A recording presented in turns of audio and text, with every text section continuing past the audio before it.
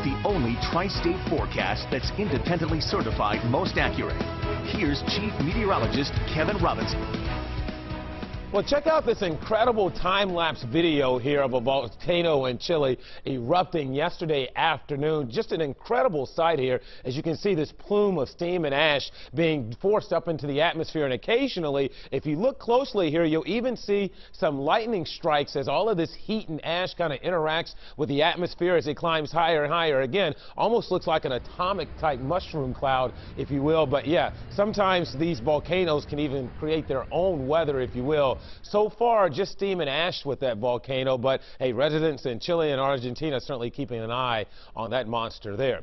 Around here, it is unseasonably cool temperatures. Look at this. We got 30s across the Great Lakes. Look at Cleveland today, 37 degrees, where they've actually had snow this afternoon across parts of northeastern Ohio. So an unseasonably cool day will undoubtedly lead to an unseasonably cold night. For most of us, a freeze warning is in effect for the entire viewing area overnight tonight. So that's basically saying to those of you at home, if you have a small garden or you have any plants that are sensitive to freezing or cold temperatures or even frost, you'll want to cover them up maybe with a plastic bag or a blanket overnight tonight so that they aren't damaged from the cold overnight across the area. Here's a look at your evening forecast. We've got spectacular sun right now. However, as soon as the sun goes down, after about 8 o'clock, temperatures will fall very quickly. 56 at 7 o'clock, it starts turning chilly by 9, and by 11, it's cold out there with temperatures down into the low 40s. So it looks like we get to enjoy another nice night tonight, a nice day on Friday, but then rain is in here on Saturday. It's 56 degrees right now at the airport. Look how dry the area is at 26% relative humidity. That's kind of like being in the desert, if you will. You know, where the sun warms you up during the daytime hours, but then once it gets dark, it turns kind of chilly at night. High pressure, that's what will provide us with a dry Friday. However, here comes the developing storm center for the weekend that promises rain on Saturday. Clouds will initially increase overnight Friday, and then will come the rain Saturday. So here's a look at Futurecast. After a chilly start tomorrow morning, expect another day with plenty of sunshine.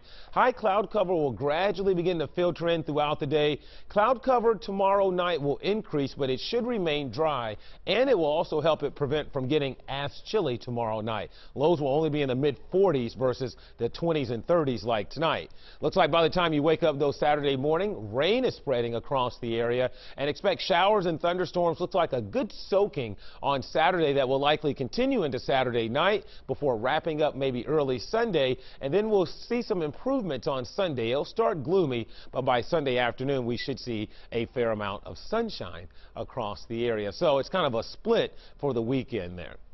30 for a low tonight, a freeze warning in effect. Expect more frost again across the area. Areas away from the city will likely drop into the mid and upper 20s tonight. 60 for a high tomorrow, mostly sunny and nice. Here's a look at your day planner. You know, this time of the year we should actually be closer to 70 now. 36 at 8 a.m., 55 by lunchtime, 58 in the middle of the afternoon, 60 for that evening ride home. There's your low of 47 tomorrow night. Again, Friday looks nice. Friday night looks fine. No problems if you're making any plans. Saturday, though, does look wet before it dries out for us on Sunday. And then we've got a nice stretch of weather heading into next week. All right, Kevin, thank you. A special birthday that has sort of changed the